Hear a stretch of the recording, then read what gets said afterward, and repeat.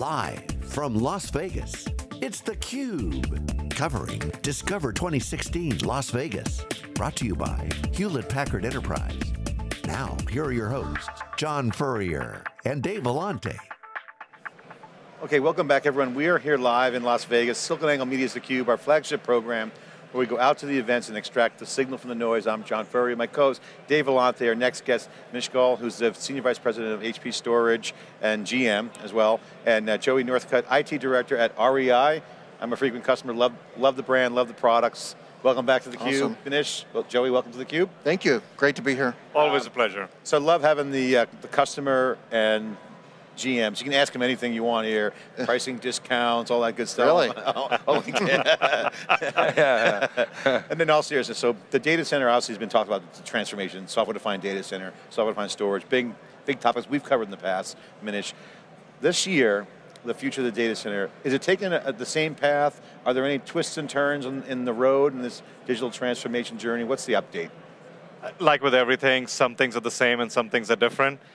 We laid out the transformation journey a while ago where we said, from the storage standpoint, there really are two design centers which are becoming important now.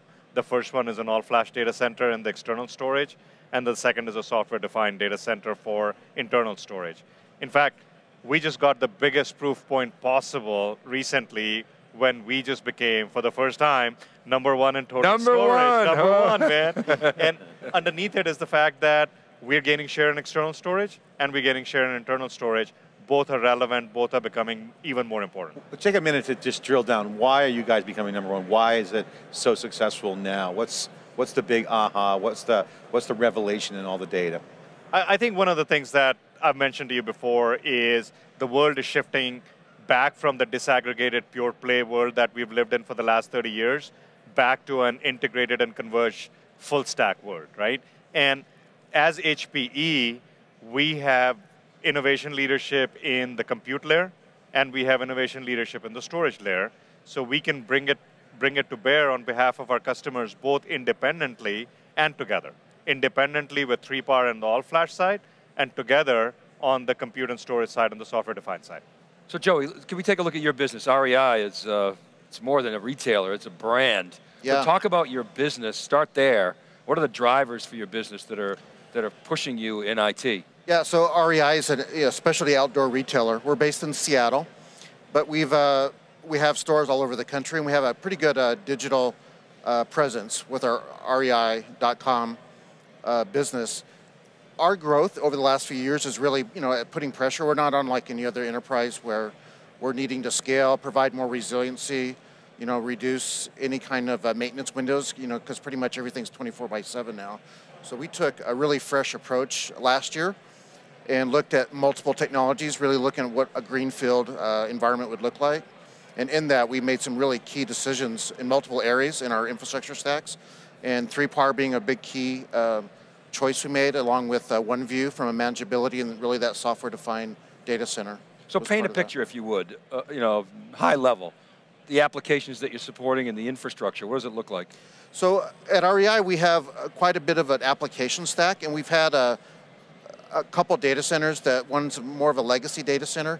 What was really interesting about this project is diving into all the applications, like you said. So it covers the gamut. We have SAP, we have our online presence, we have our inventory management systems, warehouse management systems, and then a lot of the tools and internal apps, including our customer database, which as a co-op REI is our memberships and keeping track of our members is super important. So that's all contained in our data centers and the data that we maintain. And that's all running on 3PAR infrastructure? Or it will be shortly. Some of it we have moved. We actually moved our customer database about 6 to 8 weeks ago. We saw some incredible improvements going to all flash on that database.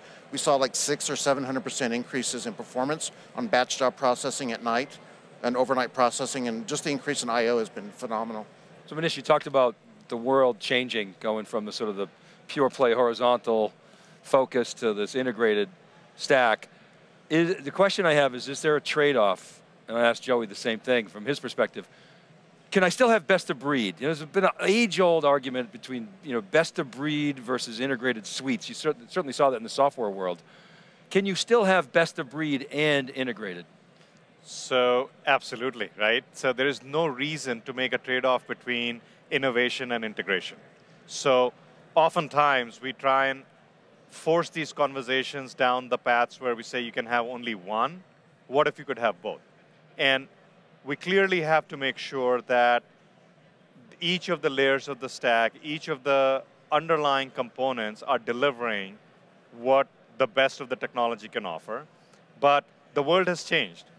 The world has absolutely does not have the ability to absorb all the complexity of integration, all the complexity of operation. So as technology vendors, we are obligated to make sure that we are hiding that complexity, we are eliminating that complexity, and we are making the operations as autonomic on behalf of our customers as possible. So, Joey, from your standpoint as an IT practitioner, if you had to trade best of breed or simplicity of integration, where would you lean? And we did look at that a year ago. That was one of our, there's a balance there. I agree with what Manish said. We had to balance how much complexity, which our current data center grew organically over the years. We had multiple SANs, multiple integration points. So really reducing the complexity was a key objective of ours in order for us to be more agile, be more efficient in manage the resources that we have. Because as our data centers grew and the number of applications and you have projects that come in, it doesn't necessarily standardize right on what our currently stacks are. So this was a way for us to really bring in a lot of the manageability, which is super important to us, to get us to that next level. And we also got the performance gains because of introduction of all flash or the introduction of higher core counts on our blade systems, and with the OneView tool too. So you buy the premise that Manish put forth is you don't have to trade off. I mean, That's okay. right. And what gives you confidence that HPE will be able to sustain that best of breed, going forward? I think over the last 12 months, I felt like we really made some key decisions, and there's always changes and you keep looking at technology, but I feel more confident now than I did even a year ago, because I really feel like the investment HP's making in some of the technology and the integration and some of the stuff I've seen over the last few days in the conference has really shown that they're really trying to move the needle and helping enterprises really move closer to that journey of a software-defined data center, which I think is a big benefit for us. So let's get into some of the hashtag bingo questions going on. Top 3 hashtags that are trending at this show, actually right now, but consistently throughout the days is IoT, Composable, and cloud. I mean, DevOps is in there too, but we'll call that cloud. Composable has been a big theme.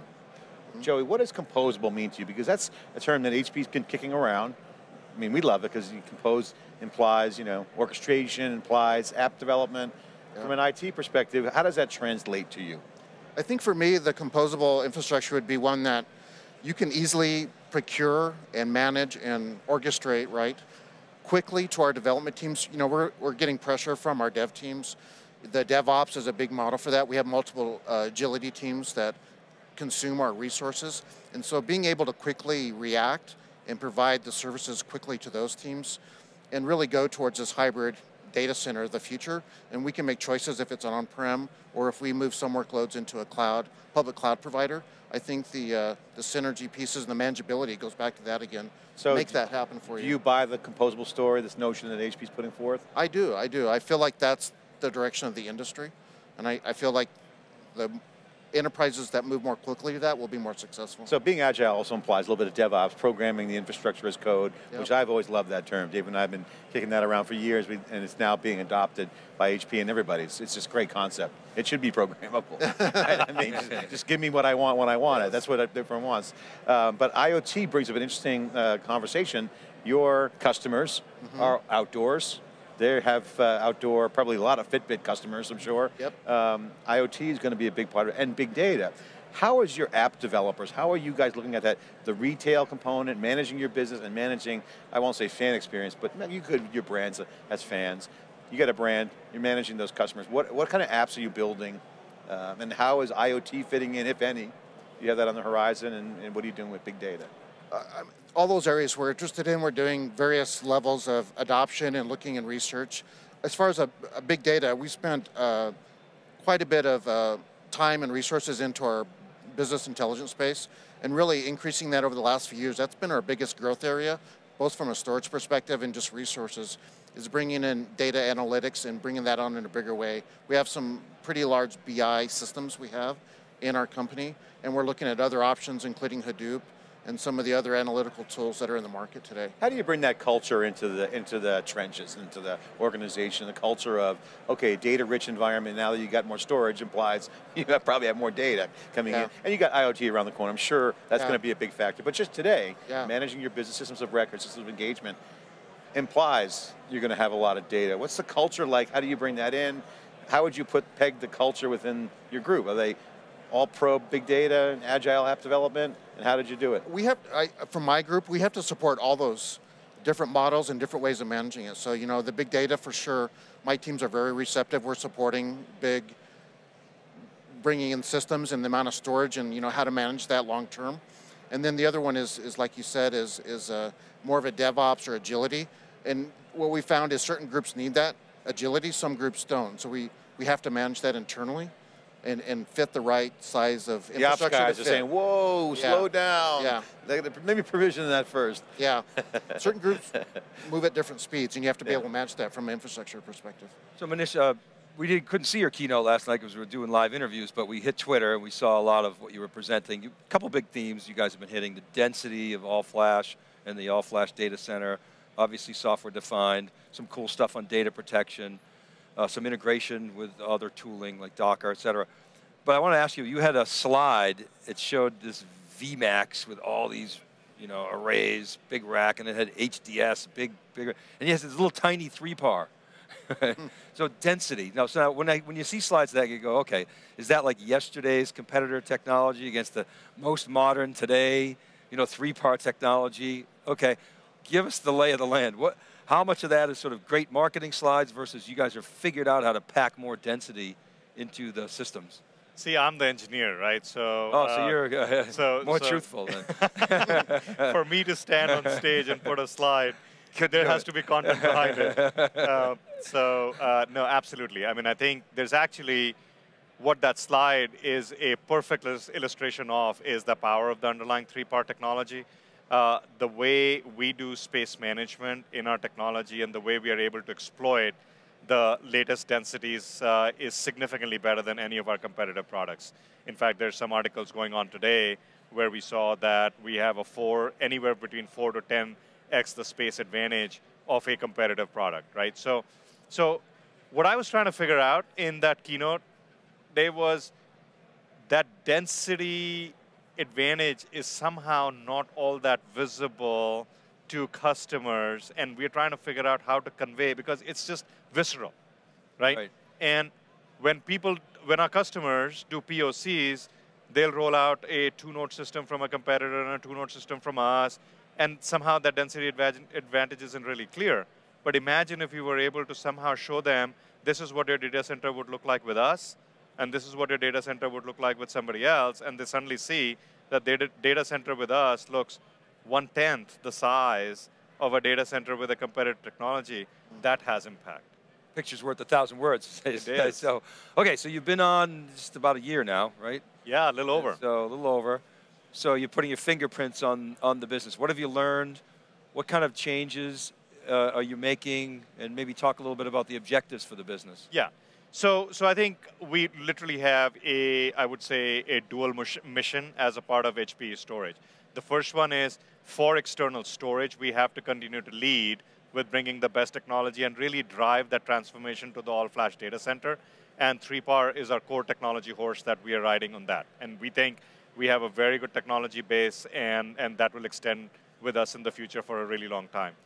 The part that I'm personally spending a lot of my time on is, how do we not think just about external storage and in a silo, but really do think about the fact that the stack is becoming a singular stack, and in this world of composable, how do I become a service provider at the data services layer so that we can, as to a customer, provide that entire fluid, composable experience. And composable isn't something you can paper over, right? Composable isn't something where you can simply take management tools and hide the complexity. Composable has to be engineered all the way from the ground up. At the root, yeah. At the roots, right? So we are engineering the storage layer of Composable so that if a customer's, it doesn't matter what form factor is right for them, they get the same seamlessness, same data mobility, and the same fluidity that they're expecting. So that's a really important point because, Joey, you know, for years we've had the manager of the managers and the manager of the manager of the managers. Yes. It really hasn't changed your operating model at all. So how is your operating model changing? What are your plans for fundamentally changing the way in which you guys operate IT? And how does that affect the skill sets that you have in-house? Good question. So what we've seen, and we kind of looked at this when we kind of went down this road last year, but really it's kind of tore down the silos between some of my infrastructure teams. So in the past, you know, we had network team, you have the storage team, you have the compute team, and then when we build projects, or projects would come to us, you know, we had these silos where there'd be touch points at each one of these groups. So I think with the synergy and the converged infrastructure and a tool like OneView, we're able to break down those silos. Those teams now have cross views, cross abilities to provision systems and meet the business need quicker. That's a big win for us. And what about the skill set piece? The same people that you've sort of retrained, or they've retrained themselves? Training was a big piece of it, and they were very receptive to it. They're all very curious and really like the technology we're bringing in. So it was an easy win for us to bring in training and help the team, the engineers, get up to speed on the new technology. And it's the same group we had before that we had over the last couple of years. So it's really good. My final question for both of you guys, if you both can answer from your perspectives, Manish as the leader of the storage group, and Joey as customer and also practitioner. What's the vibe of HPE Discover this year? And what would you share with the folks who couldn't be here, who are watching live and or will watch on demand? Yeah, I think there are two things that I'm just absolutely struck by, and I'm like feeling like a little bit of a kid in a candy store, right? But the customer intensity and just the focus on customer and the solutions, and the vibe of just so much innovation. I mean, I walked into the the floor, and I was just amazed by the variety of different solutions, and these are all independently credible solutions. And I was just amazed at how much innovation is happening inside HPE. It's more solution focused. Far more. It used to be product groups kind of all there. We would have all talked about our own stuff.